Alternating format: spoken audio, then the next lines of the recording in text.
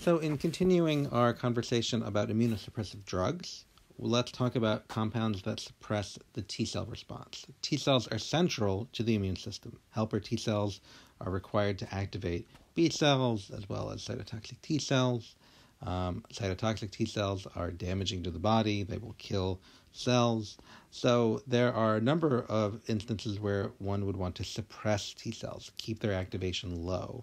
Again, this could occur for individuals who have organ transplants, because many times tissue rejection is mediated by alloreactive T cells, or it could be for individuals who have an autoimmune disorder in which T cells are playing a role in the autoimmune response.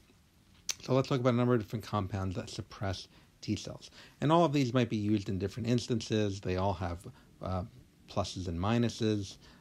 So they're not all used for all types of hypersensitivity reactions. They're used in particular ones where they have been deemed successful. So right now, let's look at it. Here's a T cell, a general T cell with a T cell receptor. It's got the T cell receptor alpha and beta proteins.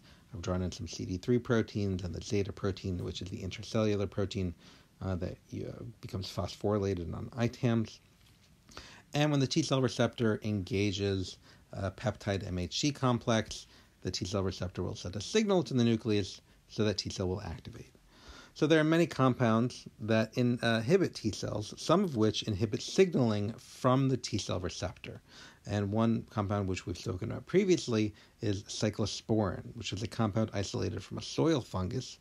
And that compound primarily affects T cells, signaling from the T cell receptor into the nucleus to either activate that T cell or trigger the T cell's effector function. So cyclosporine can suppress both naive T cells from activating as well as effector T cells. There's another compound that is similar in function to cyclosporine called Tacrolimus, which is another compound isolated from a soil bacterium, actually this time, also inhibits signaling from the T cell receptor. So again, can inhibit the activation of naive T cells or can inhibit the effector function of T cells. The next compound we'll talk about inhibits signaling from the IL-2 receptor. If you recall, IL-2 is a cytokine, and one of its main functions is to signal in a paracrine or an autocrine manner from T cells, either to themselves or to neighboring T cells, and induces proliferation of T cells. So if we inhibit the signal from the IL-2 receptor, we're going to inhibit the proliferation of T cells. And there's a compound called rapamycin, also known as Tacrolimus, which is isolated from a soil bacterium, and that inhibits the signaling from the IL-2 receptor into the T cell. So that would inhibit the proliferation of T cells that occurs during T cell activation.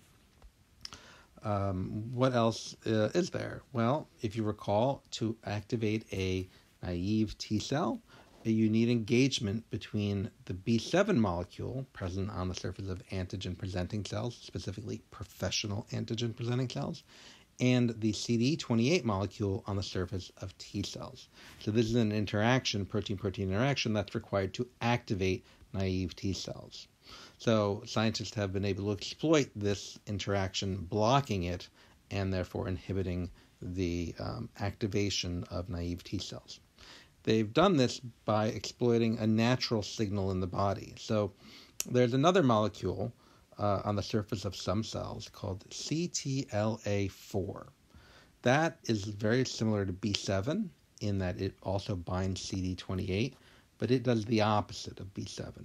When CTLA4, the protein found on the surface of some cells, which we won't go into, when that binds CD28, that actually inhibits CD28 signaling into the nucleus. So it's blocking the B7 from interacting with CD28, and T cells don't activate. So this is a natural way in the body for the body to regulate the activation of T cells. So the body has a natural way to suppress the activation of naive T cells, and that's by using CTLA4 to bind CD28. So scientists have known this for a while and decided, well, what if we made a synthetic version of CTLA4, and that's exactly what they did. So there's a protein that is now a drug. It's called belataracept, and it is a protein composed of this extracellular portion of CTLA4. So when this protein is administered, it will bind CD28 molecules. So it will prevent CD28 from binding B7 and therefore prevent activation of naive T cells. So these are 3 different mechanisms to inhibit T cell either function or T cell activation, or both. And again, why wouldn't we want to suppress T cell function? It could be because of autoimmune reactions that are responsible for damaging self, because the T cells have decided to recognize self for some reason. So in some individuals who have autoimmune disorders, they take these compounds, or individuals who have other types of hypersensitivity reactions, either allergic reactions, or in the case of organ transplantation, if we want to suppress those alloreactive T cells that might recognize the donor organ as foreign, we can just suppress T cell responses. So these compounds work on both CD4 and CD8 cells. So they're going to prevent CD8 cells from killing cells. They'll prevent CD4 cells from helping other cells. They'll reduce inflammation and B cell activation. So these compounds can suppress the T cell response.